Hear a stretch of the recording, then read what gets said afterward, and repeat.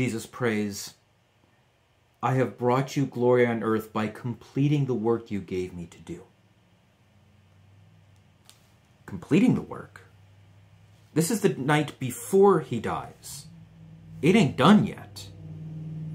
But this is something that the Bible often does, particularly in prophecy. In prophecy, the tense will be, it's already done. This is what has already happened, even though it hasn't happened yet. See, when God makes a promise, it is as good as done already. And so the Bible will often say, God's promised it, even though it hasn't happened yet, it's already done. And that's what Jesus is doing here. Yeah, I'm going to die tomorrow. But it's as good as done, because I promised.